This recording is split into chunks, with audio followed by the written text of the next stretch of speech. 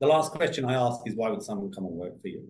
When we approach people, we will send them that last 30 seconds, 1 minute of why someone would come and work with them. If they like that and they get it because they hear the founder and they think, oh, I'm interested, we then let them watch the whole episode. If they're still interested, then and only then do we talk to them about the job. So what you're doing is you're getting them to buy into the founder, which is the most important thing. You're then getting them to buy into the mission, and they already know why it was started, where it's at, and where it's going. And then you talk to them about the job. And this has just been the most revolutionary thing we've done in hiring startups.